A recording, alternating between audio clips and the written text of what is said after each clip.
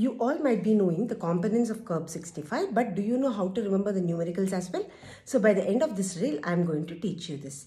Okay, so we know that the components of curve 65 is C for confusion, U for urea, R for respiratory rate, B for blood pressure, and age 65. Okay, so first write down this age as 65. Next, C is confusion, U is urea. How much is urea?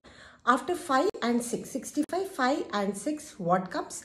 7 comes. So urea is more than 7 millimole per liter. Simple. Now next come to the respiratory rate. Take the same 65. 6 into 5 is how much? 30. So respiratory rate more than 30 cycles per minute. Next come to the blood pressure.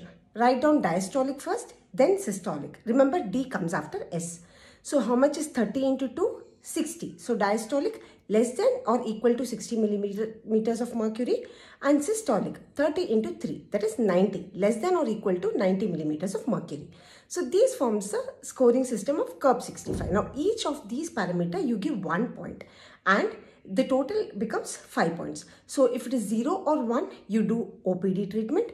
If it is 2, you do inpatient treatment, and more than 3, patient may require intensive care along with IV antibiotics. So this is how you're going to decode curve 65. If you like this, follow me, save it and share it with a couple of your friends.